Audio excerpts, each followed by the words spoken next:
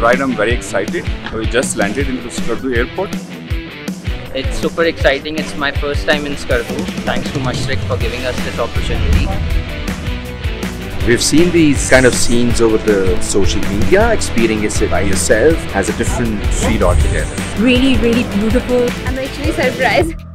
I'll be exploring Skardu. I'll try to get knowledge for climate change, the impact we can make as an individual. There are a lot of activities. We will be meeting the local community and some government officials, and we'll be cleaning like mountains. I'm very excited.